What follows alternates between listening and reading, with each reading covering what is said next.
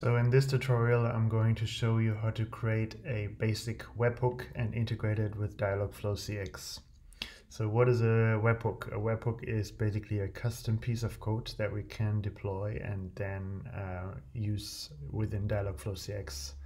So even though Dialogflow CX is super powerful in creating very complex conversational interfaces, at some point we may hit the point where we need to build some custom logic, and that is possible using so-called serverless functions or cloud functions, which is another product in the Google Cloud Suite. So basically what we will do is create a serverless function in Google Cloud and then connect it up with Dialogflow CX. So if you have used Dialogflow Essentials before, there's a bit of a difference, because in Essentials we can edit this webhook function right away from the Dialogflow console, but in CX it's a bit more manual work involved to connect the two. But the advantage is that we can integrate more than one webhook function, more than one serverless function. And for this, I've created a new Dialogflow bot from scratch, and we'll just play around a bit with different webhooks. So the first thing I'm going to do is to head to console.cloud.google.com. And then I need to make sure that I select the same cloud project where also my Dialogflow CX bot resides. Then we need to select cloud functions, which I've pinned above here, but in case you did not pin it, you just go to, where is it? To the serverless category, select cloud functions, and then if you've never created a cloud function in that project, you will see this. Just click create. We'll name our function welcome. I'm going to base it in the same location as my chatbot. And for this example, we're going to allow unauthenticated invocations, just to keep it simple, just because we're not going to expose any sensitive data in this endpoint. We can keep it easy for now.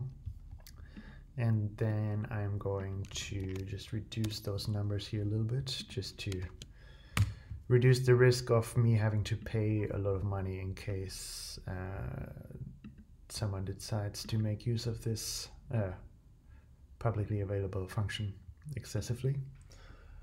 And now I've just hit deploy on this boilerplate piece of code that was already there after I created the function. So we're just going to see what happens with that. One thing I forgot, however, was to copy the URL of the function. I will do that in a second. For now, we will create the corresponding webhook in Dialogflow CX so that we can then connect it in the next step. No, I did copy the webhook URL. That's great. So here I can just hit save. And then we've created the webhook, and for the basic start, I'm just going to integrate the webhook with the default welcome intent so that we trigger it here. So here we can select the webhook, and then a tag is basically just a piece of text that we can pass additionally to the webhook, which is also new in Dialogflow CX. It wasn't part of Dialogflow ES. And so we're almost ready to test. I'm gonna add one more thing. I'm going to add an event handler to handle webhook errors.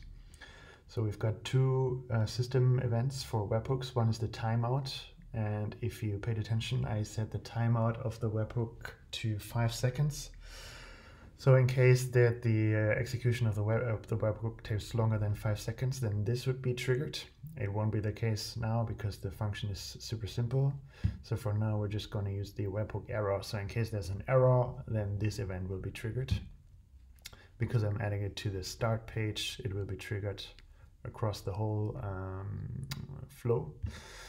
And for the message, we're just going to say webhook error, just as basically as a debug message. So let's try this. I'm just going to check that the yeah, so this check indicates that the function has been deployed successfully. So let's use it. And then we can see, okay, great. Apparently the webhook was triggered, but now we got this webhook error. So why is this happening? Of course, we didn't really write any code here yet. We just used the boilerplate.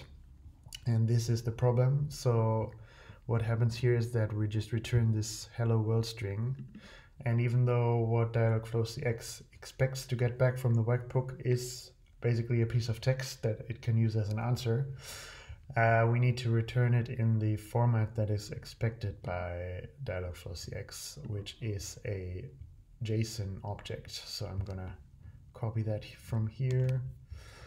It's also, you can find the same in the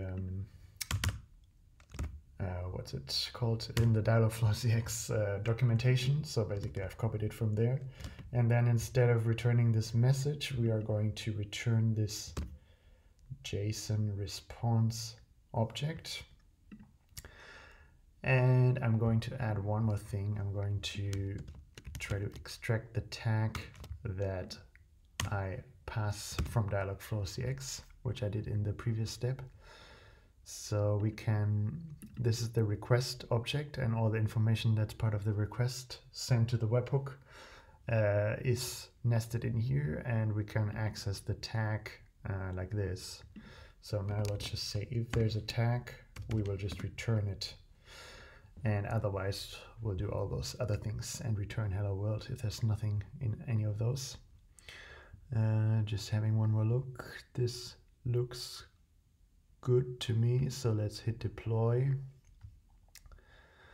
And this will take a couple of seconds, so I'm going to go ahead and prepare already the next step for a couple of seconds. The next step will be to add another page and then ask for the age of the user, and then we'll pass the age to the next version of the webhook and then do a little calculation. So what I will do here is in this welcome intent, I'm going to create a new page, which will be called age. And then I've got that here now. And we will ask the user for the age. So what's your age? No, you know what? We're not going to use the entry fulfillment. We're just going to use the we're going to use a form filling. So let's select an integer number here, which is the age, and then we're going to prompt here. And then in just a second, we're going to add the webhook here, but we need to create it first. So now let's check. Yeah, this is deployed, which I can see from the check. And let's try again. Hi. So now instead of webhook error, we get the output welcome. So it seems like what we did worked. And just to recap what we did, we went into the welcome intent, added this welcome webhook, and then I pass a tag welcome. So in case I could now just add another random piece of word and add it, pass it as a tag, and then this will come back. So yeah, I know it doesn't seem very impressive, but what we've done just now is we've sent this piece of text to this cloud function, which lives somewhere else outside of Dialogflow CX, and then we've returned a response, which is then output by Dialogflow CX. So even though it's basic, it's pretty cool that we made that work. And now let's just go one step further. Instead of using now the tag, we will use, and I'm going to duplicate this function for that. Instead of using the tag, we're going to use the age parameter that we already set up in Dialogflow CX just now, and use that. Okay, settings are the same here. Yep, save. And we're going to use the parameter to make a little calculation and then give an output. So because I'm only human, I cannot remember everything by heart. I prepared this here. I'm gonna just copy it over for now. So we're gonna leave all of this, but basically we're not gonna use it because in the end we are going to listen to a parameter. So remember what I explained was that this is the request object, and it has all the metadata that comes with the request that is sent to the webhook. And from the request object we can access the session info object, which then has nested all the parameters that are part of our session. So since I set up a form in my age page in Dialogflow CX, as soon as the user has added their age, then this is filled with the age parameter.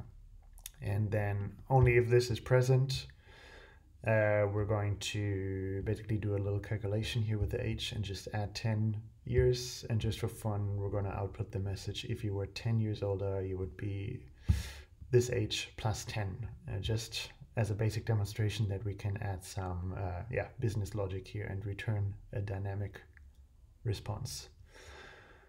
Now let me take one more look. This should actually already work. So let's hit deploy. And by the way, one thing I forgot to mention is the first time you hit deploy for a cloud function. I've done it before in this project, but if it's the first time in your project, you will need to activate the so-called cloud build API. So this is an older warning or error message that I got here, that I needed to enable this cloud build API, which is basically another product that's used to deploy cloud infrastructure. So you just need to, once you get the prompt, you just need to follow it and just hit accept and enable, and then you should be fine. And now while this is deploying, let's put the finishing touches on our bot here. I'm just going to leave this as it is, and then I've got my form here. We're prompting the user for the age, and now we just need to handle when we've got the age, and for that I'm going to create a